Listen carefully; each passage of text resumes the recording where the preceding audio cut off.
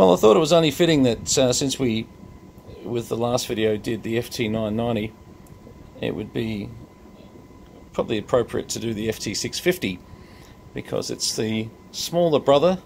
Obviously the 990 didn't come with 6 meters, so they made a market for themselves and produced a 650, and it did well. A lot of people bought 650s. They were very, very popular.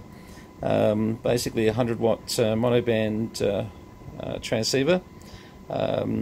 They didn't quite go the way that some of the other brands did. You found with Kenwood that they had a few different ideas on this. They went with 660s and 680s and different ones that and some of those were just 21. They were quad banded, so 21, 28, oh, actually they went 7, 21, 28 and 6 meters, to be fair. Still a quad bander. I was just missing one band. But with the FT650, you basically got a very, very tight receiver on these. They did a great job of, and I'll show you a little bit of that in a second.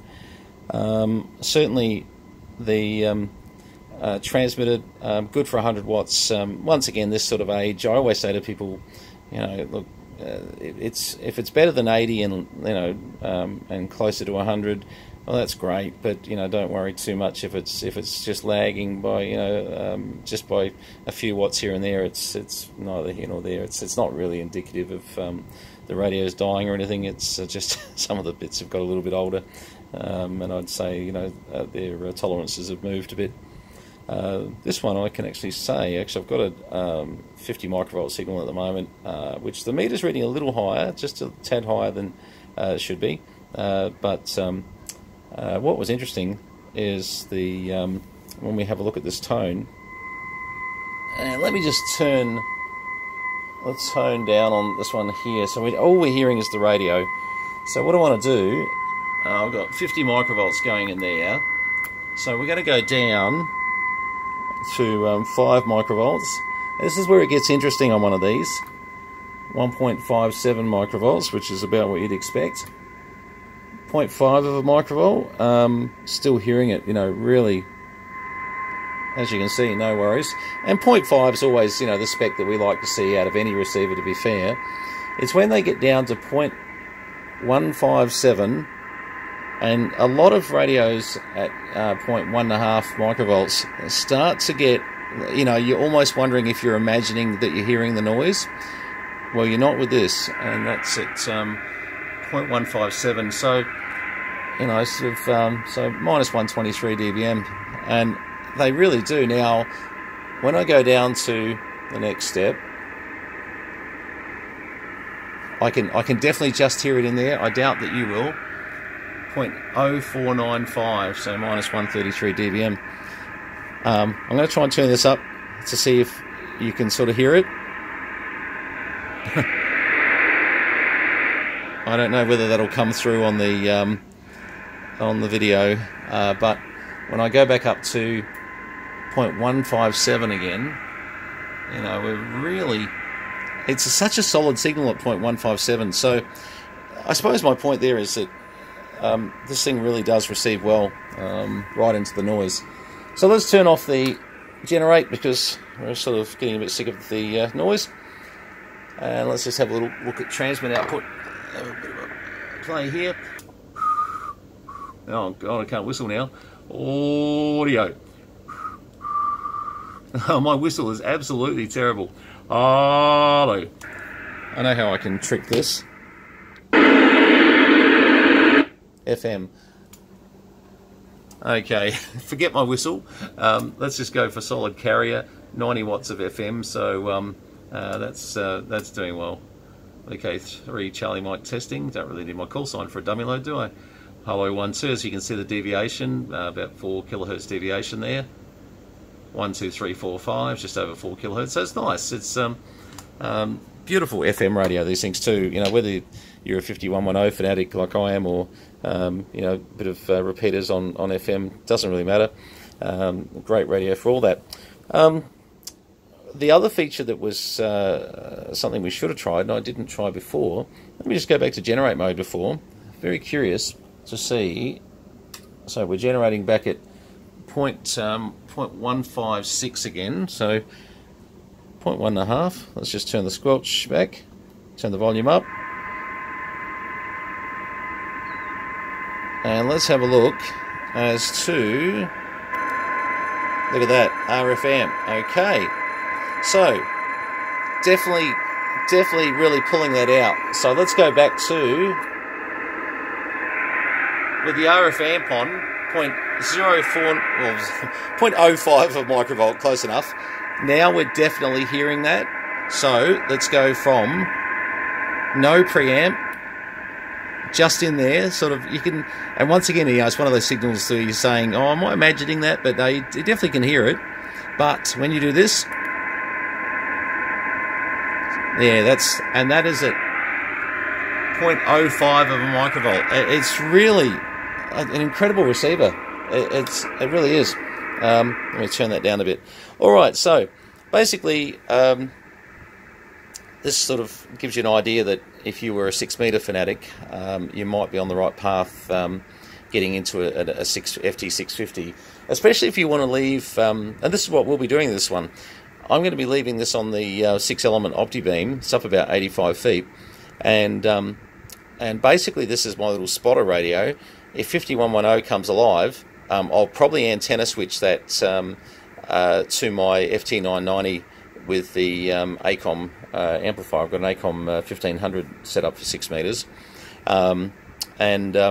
you know, and then I can sort of spin the beam and have a bit of a play. But you know, sometimes a spotter radio like this is great. Look, you could use this. Obviously, you could use this hooked up straight to the ACOM 24/7, and it would be, look, I think every bit as good as the the TS 990 Kenwood. You know, which is a big dollar difference between these two radios, but I don't think you'd see too much difference in what it is that the usability of the two. I think they both would be fantastic on 6 meters.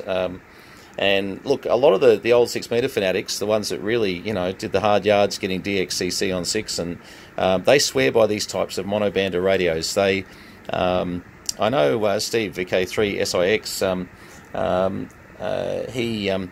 he was a big fan of, now just trying to remember which model Kenwood it was, 680? I reckon the 680. Now, whilst that wasn't, you know, traditionally just a monobander, 680 or 670 the more I think about it, he just isolated that as, I mean, he's a broadcast engineer, so he definitely knows what he's looking at, and it's sort of what got me looking at these radios where 6 meter wasn't just an option. And, you know, obviously this is dedicated 6. The 680 is a bit of a bad example because I suppose it is HFN 6. But Steve found the 6 meter side was just, you know, a fantastic result. But these little FT650s, I highly recommend if you ever see one, you know, come up. They're becoming rare. They're not, I wouldn't say totally rare, but they're becoming rare. Certainly, you know, have a look. One of the other things I was going to point out too with the 650, which I'll need to put on antenna to do that, I suppose. Yes, I will. I'll just put that antenna on. Hang on. So we've got a power pole at the moment that's gone crazy on us. We know exactly what the problem is. We know how to fix it, but not today while it's so hot outside. On the next couple of days we'll blast it and sort that out, but it's a good opportunity to show you something about the noise blanker on, well, not just this Yaesu. I've always thought Yaesu just understand noise blanking.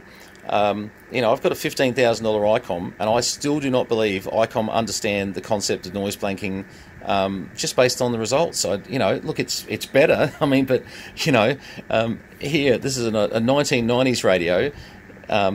Yaesu have understand, well, to my liking, I think they've understood noise blanking, you know, for the last 30 years, maybe longer. And the reason I say that, watch this. Have a look at that. Now, and this is a real annoying noise that if you didn't have some form of decent noise blanking, look at that. Now, as I said, you know, look, this happens to us about every once, sometimes twice a year, but maybe, you know, this year, I think this is the first time it's happened this year. Normally when the insulators get all, you know, sort of dry and, you know, the weather's terrible, dust gets into them, and it just resonates at certain frequencies and it's a pain. I won't tell you how we fix it because I should be shot. I will say we do put big rubber gloves on and try to not step in water. All right, that should give you an idea. Anyway, okay, so, but noise blanker, look at that. No noise blanker would be that, and that would be if I had a radio that had a seriously bad noise blanker that doesn't work. Fortunately, we've got a seriously good radio that does work, so I could go through a lot of the features of this. Look, you know, there's lots of things here with the notch filter. They had quite an advanced notch on them. Your shift is actually quite handy. Once again, you know, it's just a nice little function sometimes when you've got a signal that's in the noise, etc. You've got about, I think there were 30 memories or something. Oh, no, it might be more. Yeah, okay, sorry, I can't remember how many memories on this. You're probably thinking, well, why don't you just go to memory, and that's a fair call. So, let's have a look here. Oh, I know why, because they're not really programmed in. Okay, well, there's memory 22, so it definitely goes up to 22. Yes, that's right. So you can basically, you know, set your memories at whatever frequency you want. But I just can't remember whether these were the similar to the 990s with 90-odd memories or not. I won't sit here and program it while you're watching this. You'll be here for hours. But overall, great radio. Got to say, very impressed. If you get a chance, certainly have a look out for one. You won't regret it. I don't really say that about radios. Some radios, I sort of think a lot of them are very much, Commodore Garden. Try it out, enjoy it, but you'll probably, find something else at some stage. This is not one of those. This is definitely one of the keeper styles of radios that you probably, and this one will go. We're going to put it over here with this fella here. I've got my FT2 that 102 line up there, but the 990, and I've got the Yaesu Timewave SP6, and I'm sort of thinking, well, if I put some pads down, maybe on top here, because it will fit, or I'm just going to move these here. We're just actually setting these up. We haven't screwed them in yet. So as we work out what lineup takes up how much room, we'll sort of work out what fits and what doesn't. Anyway, should be a bit of fun. All right. Well, unfortunately, I've got to go back to cleaning up the shed. I've enjoyed being in this air-conditioned room, but I got to go and do the hard work. Pain, but true. All right, 73s from VK3CM or JDW229 on the other one. And even though I wished you a Merry Christmas on the last video, you may not have watched that one. So Merry Christmas, guys. Thanks very much for all your support during 2019. It's been really a lot of fun just, bringing these very ad hoc videos. Nothing professional at all about them.